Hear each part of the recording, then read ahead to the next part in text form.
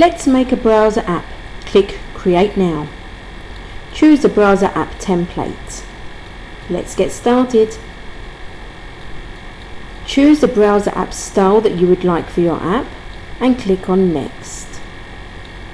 Add in the links that you would like to have on your browser app. We suggest that you have up to 3 links on your browser style template. You can even add your own icons for each link that you want. Once you are happy with your app, click Continue and begin to customize your browser. Insert your app name and your app description.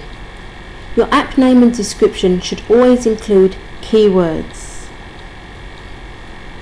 Once you're ready, click on Next. You should then, once you've finished, decide upon an icon. You can choose on a preset icon or you can upload your own.